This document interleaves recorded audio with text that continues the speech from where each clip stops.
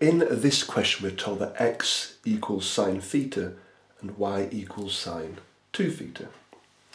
Now then, to find the exact gradient we need to find dy by dx.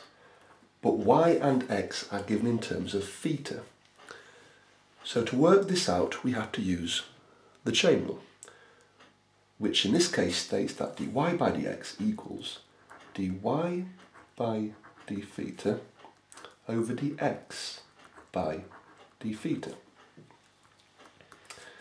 Now that means that dy by d theta is this differentiated. Now sine 2 theta differentiates to 2 lots of cos 2 theta. We times by the 2 and sine differentiates to cos. Sine theta differentiates just to cos theta. So to find the exact gradient when theta is pi over 6, we replace theta by pi over 6. So at pi over 6 we get 2 lots of cos, well 2 lots of pi over 6 is pi over 3, all divided by cos of pi over 6.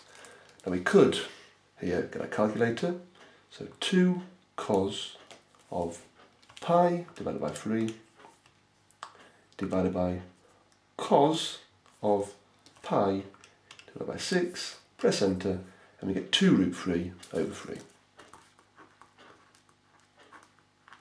That's where, or at, theta equals pi over 6.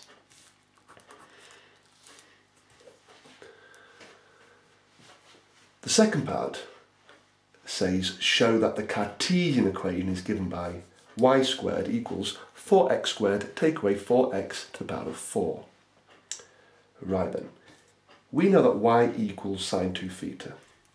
So y squared equals sine 2 theta all squared.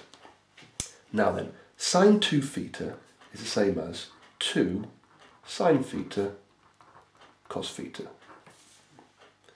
That's one of the double angle rules. So that's squared. So if I now square each term in turn, I get 4 sine squared theta cos squared theta.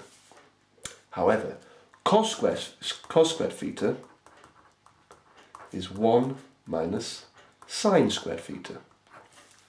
If I then expand this, I get 4 sine squared theta take away 4, 2 plus 2 is 4, sine to the power of 4 theta.